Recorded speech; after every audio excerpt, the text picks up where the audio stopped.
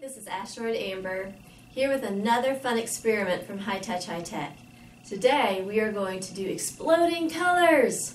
So cool. So milk has this really cool thing about it. It has these fat molecules that like to kind of hold hands. Well, today we're going to make those fat molecules break apart and create exploding colors. Come take a look with me. Let's put some milk into our pie pan. So we don't need a whole lot of milk in here. I'm just going to put enough to kind of cover the bottom of the pan. That should do it.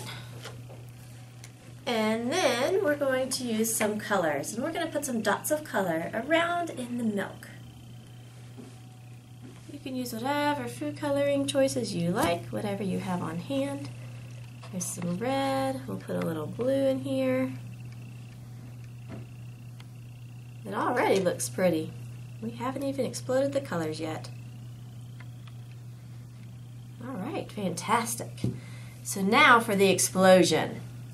We're going to use a little cotton swab and some soap. I'm going to just dab the cotton swab into the soap. Get a little bit on the end there. And then we're going to lightly touch it and see our colors explode.